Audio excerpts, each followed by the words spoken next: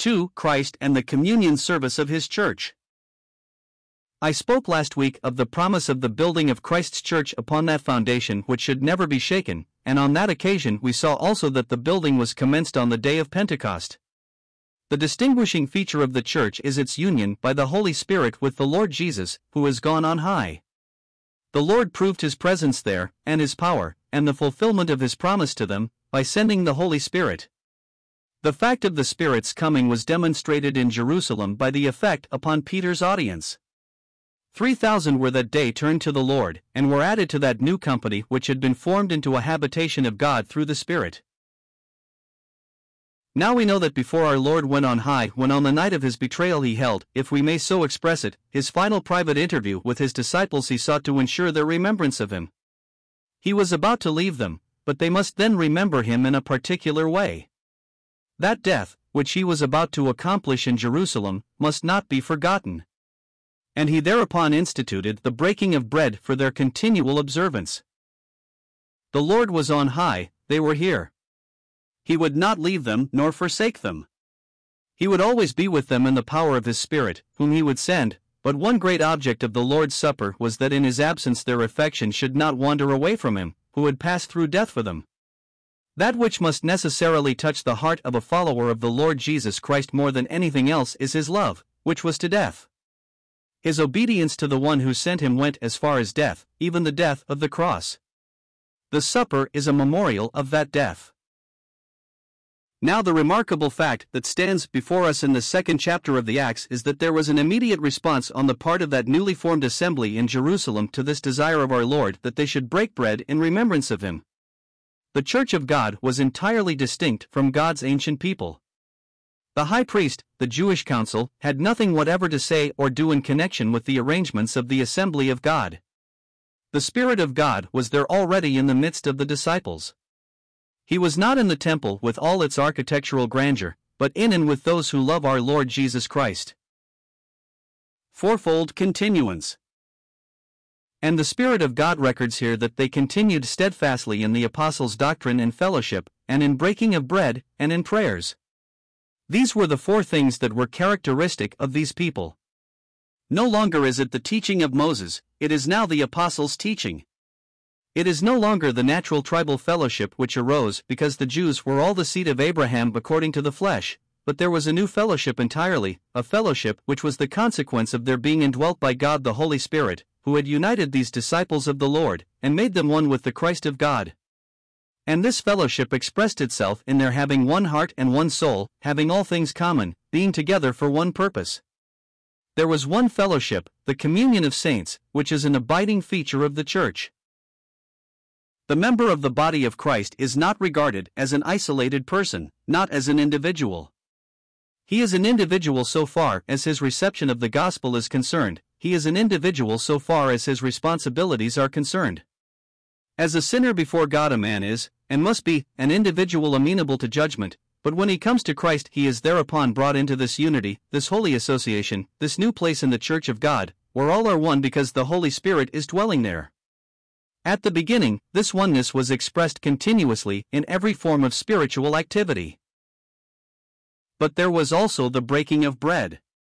This was what the Lord enjoined, the joint remembrance of Himself in eating of the loaf and in drinking of the wine. That He was absent, so far as the outward eye could see, they knew. But He was present with them to preside at this meeting, and to make the breaking of bread totally unlike those empty Jewish ceremonies which were still going on in Jerusalem. It was a living act on their part in the presence of the living Lord, of remembrance that He, the Son of the living God, went down into death on their behalf, for the glory of God. There were the prayers which are mentioned also. These were the regular prayers of the church as the church. The disciples had the extraordinary privilege of being able to unite their hearts in earnest supplication at the throne of grace, the Spirit Himself interceding for them and in them. It was not one man praying for another, but it was the continuance of them all acting together in prayer.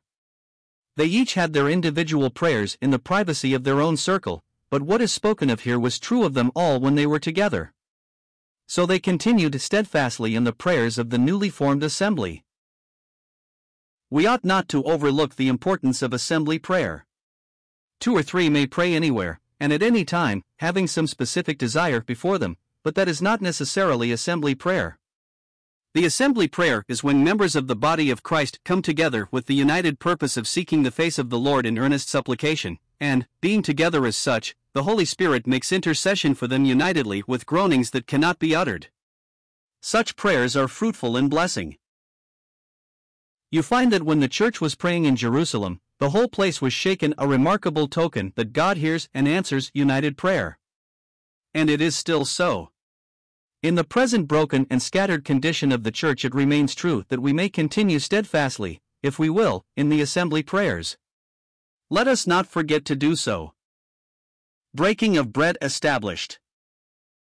We find that the breaking of bread was an established practice among these new church members. The practice was there so fully and so definitely established that we are told in the 46th verse that they, continuing daily with one accord in the temple and breaking bread at home, did eat their meat, or food, with gladness. Here a distinction is drawn between eating their food and breaking bread, because elsewhere we do find breaking of bread used with reference to an ordinary meal in the last chapter of Luke 24 verse 35. For instance, here the breaking of bread was not the ordinary meal, it was the remembrance of the Lord Jesus according to his own appointment before he went on high, and the Holy Spirit, to prevent confusion, joins it with the ordinary partaking of food. They ate their food with gladness, but they broke bread at home, not in the temple. And they did so daily. Their hearts were in continual touch with him who had so recently gone from their midst. It was a real thing to them too, because not so many days, very few weeks, had passed since some of them actually saw him when he said to them in the upper room, "This do in remembrance of me." They may have recalled the very tone of his words in the upper room, when he looked into the faces of the 11, and said, "This do in remembrance of me." Could they refuse obedience to him? Was it a hardship for them to do this day by day in remembrance of him? It was real to them in Jerusalem, but we ought not to forget that though many centuries have passed since the Lord uttered those words, the Holy Spirit can still make them vivid and real to us also, if we will. If we are together, sensible of the presence of the Lord Jesus Christ in the midst and waiting upon the Holy Spirit to act among us as he will you tell me that he cannot make the voice of the Lord and the presence of the Lord a reality to our hearts? Then why is it not always so? Is it not because we lack faith? Because we come into the presence of the Lord in a way that we should not come into his holy presence? We come in perhaps as if we are going into our dining rooms to sit down to a meal, forgetting that the Lord is there, in his assembly. The breaking of bread was a real memorial to those persons in Jerusalem, and it can also be real to us now. The Lord is in our midst, the Holy Spirit also is there, and in spite of all our weakness and failure his presence becomes a real thing to our hearts in so far as we grasp the truth of it. So it was then at the very beginning in Jerusalem. And so we find later in Acts 20 at Troas. There, in that town, the disciples met together in accordance with their practice on the first day of the week, the day of the Lord's resurrection. And we know it was a weekly practice because the apostle, who was on a journey to Jerusalem, and anxious to get there as quickly as possible, tarried at Troas 7 days expressly, so we may gather from the scripture, that he might break bread with them, and also use the occasion of their being together to discourse to them concerning the things of Jesus Christ. And it was not, as the ordinary text might seem to imply, that the disciples came together to break bread and that Paul came in amongst them as a stranger, but the correct rendering is, when we came together. It was the joint act of them all, Paul and his companions as well as the local brethren. They met together as the assembly, and the express purpose of their coming together was to break bread in remembrance of the Lord Jesus Christ. Paul's discourse to them was a secondary matter. Breaking of bread was put first, as it always should be by the assembly of God, the reason being that the breaking of bread is the express wish of the head of the church. The Lord Jesus, in his supremacy, in his authority, as being head over all things to the church, has signified what his will is in this respect, and we delight to respond to that request of his. Breaking of bread in practice. I pass on to notice what the apostle says in 1 Corinthians with regard to the breaking of bread from a doctrinal point of view. In the Acts we have the historical references to the practice which are all the more forcible because they are introduced incidentally in the course of the narrative. Luke, in writing the Acts, does not draw particular attention to the breaking of bread, but he mentions the custom as he proceeds with his history, showing that it was a part of the church's regular procedure. So in this unobtrusive way, its established observance in Jerusalem and at Troas is noted. Because the Lord Jesus laid down so few particulars about this ceremony, if I may use this rather cold word, the saints of God are in danger of abusing it. Let me put it in the first person: we are in danger of abusing this precious privilege of remembering our Lord Jesus Christ in the breaking of bread. The Apostle in his epistle to the Corinthians, in the 2 chapters that we all know, the 10th and the 11th, makes 2 distinct references to this subject, each having its particular teaching for them and us. Looking at the 10th chapter very cursorily, we see that the breaking of bread is spoken of in contrast with idolatrous feasts. These saints of God were for the most part recent converts from idolatry, and were accustomed to the orgies that accompanied the worship of false gods. And we know it is still an easy thing and a common failure to bring into the church the habits of unconverted days. In our unconverted days we served ourselves. In our case, it may not have been in the worship of stupid idols, but it certainly was in following the desires of our own mind, and in having our own way, and in listening to the voice of men like ourselves. Hence the truth that was spoken to correct the Corinthians applies in principle to ourselves. The cup of blessing. These people had imported some of their former idolatrous ways into the assembly in connection with the simple remembrance of the Lord Jesus Christ, and the apostle warns them to flee from idolatry, 1 Corinthians 10 verse 14, because the evil power of Satan was behind all idolatry, and would defile the saints. He said, if I may try to paraphrase the words to help a little, this new feast, this breaking of bread, brings you into the closest and most intimate association with one another as well as with the Christ of God. What does the loaf set forth? What does the cup set forth? It is association with Christ and the fellowship of the whole assembly. The cup of blessing, the apostle says, which we bless, is it not the communion, or fellowship, of the blood of Christ?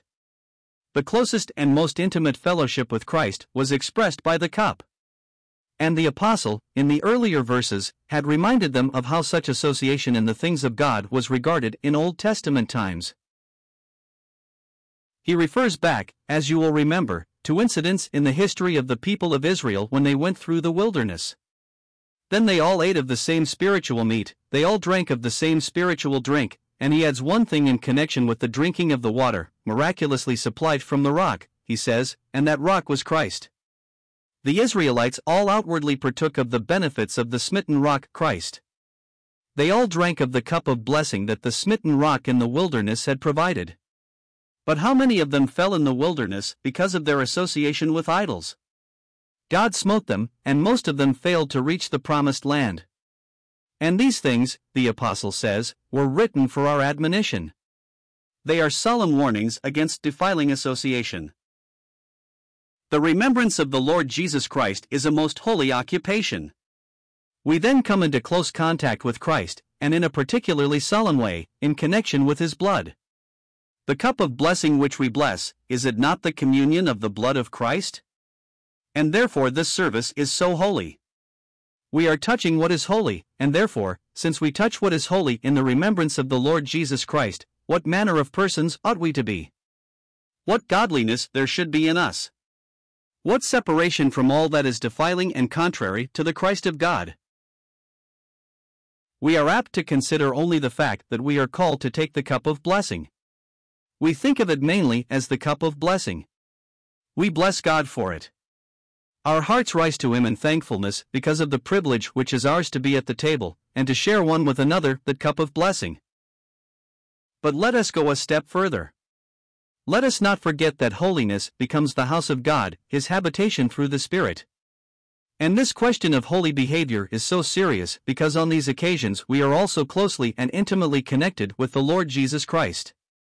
This, I suppose, is one reason why in this passage we have the cup mentioned first, a reversion of the usual order. We might suppose that the apostle would speak first of the bread, and then of the cup, but instead of the historical sequence, he speaks of the cup first, and then the bread. He speaks of the blood before he speaks of the body.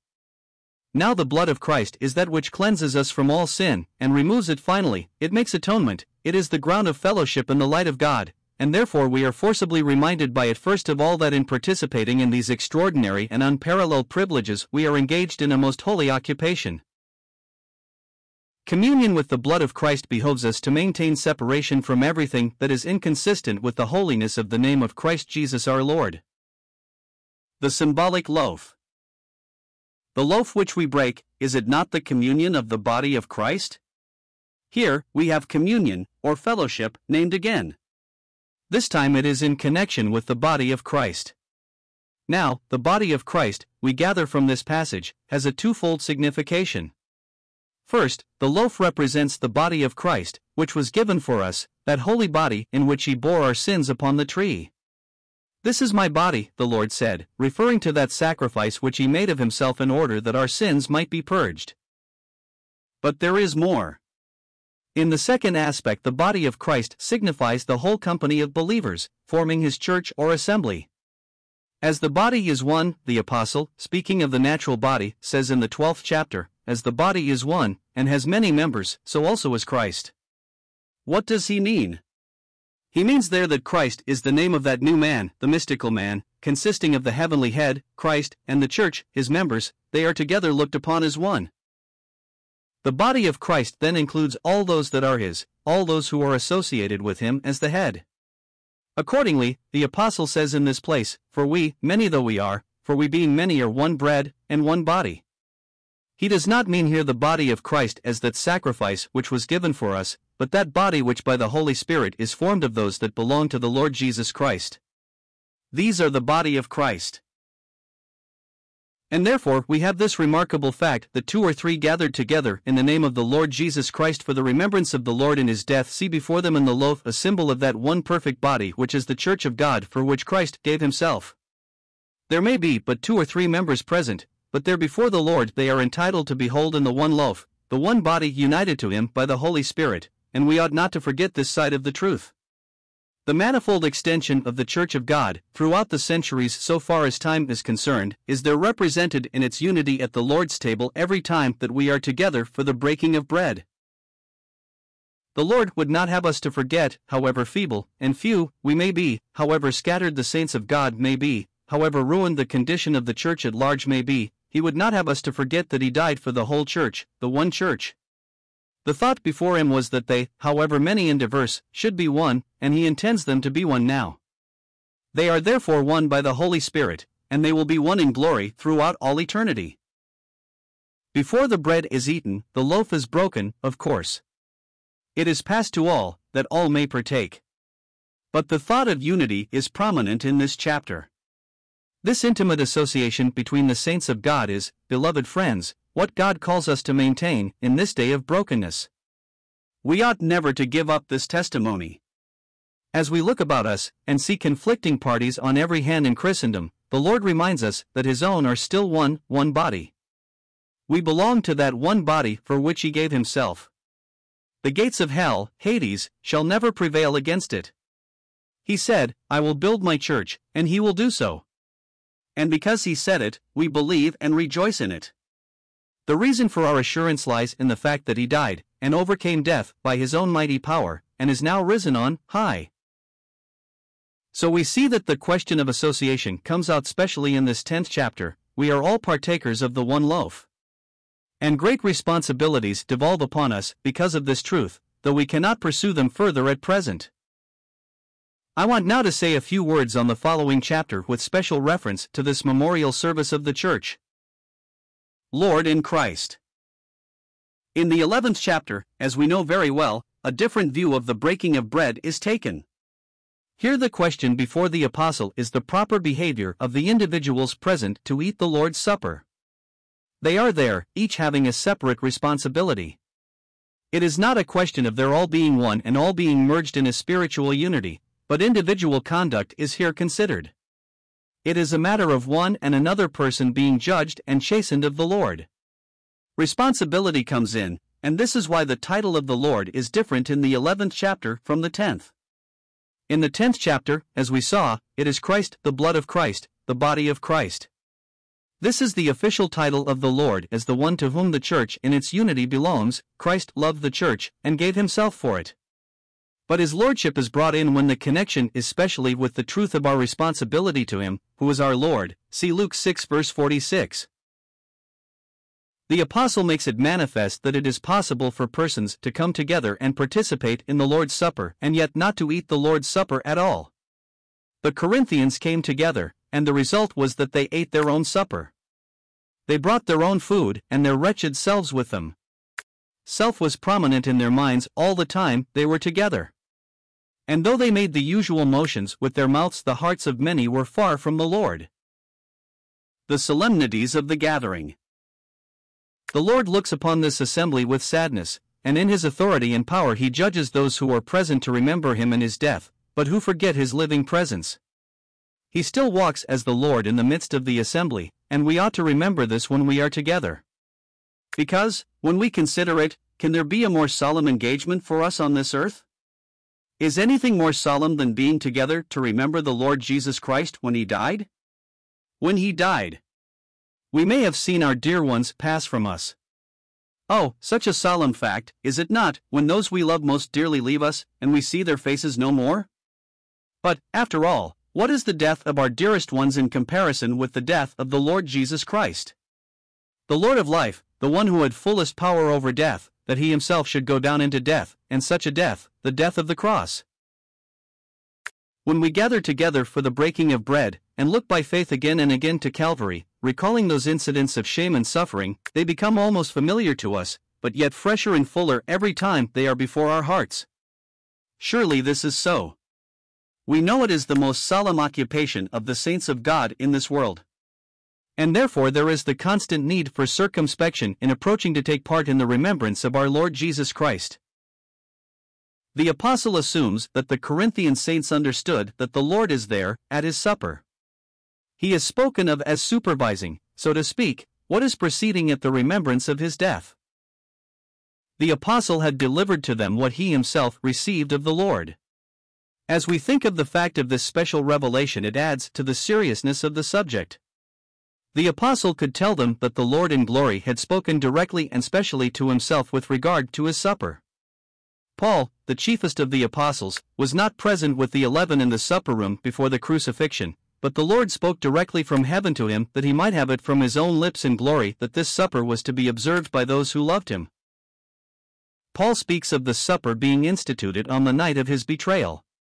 For I have received of the Lord that which also I delivered to you, that the Lord Jesus the same night in which he was betrayed took bread, and when he had given thanks, he brake it, and said, Take, eat, this is my body, which is broken for you, this do in remembrance of me. After the same manner also he took the cup, when he had supped, saying, This cup is the New Testament in my blood, this do ye, as oft as ye drink it, in remembrance of me. My body, my blood, me, there was the fact of his own personal presence behind, not in, the bread and the wine. The supper was a memorial of him in his death, but it was a memorial of him, the living one. It sent their hearts back to Calvary, but he was present, this was the point. They had houses to eat and drink in. If it was a question of satisfying hunger and thirst, let them eat their necessary food at home. But at the supper the Lord was there, while his death and the manner of his death occupied their hearts. And if they realized by the Holy Spirit that he was present, they would automatically, so to speak, fall into their proper posture of adoration before him, as they remembered that he, the one before their hearts, had veritably been crucified. When Thomas saw his hands and his side, his ejaculation was, My Lord and my God. And it will be so with us too when we are before him and his hands and his side come into our view, that from our hearts will spring involuntarily, by the influence of the Holy Spirit, the cry of worship, Our Lord and our God. Such worship is not something that can be arranged beforehand. It is not something that we can concoct in the privacy of our own homes. Worship springs unprompted from our hearts by the working of the Holy Spirit when we are together. Only we are to be careful that our hearts, when we do come, are in such a state that the Holy Spirit will freely act within us. And what state is this? The right state is that of having the Lord himself before our hearts. I have come to remember him. No, put it in another way. I say beforehand, I am coming at 11 o'clock to remember him, and this thought will surely set me right.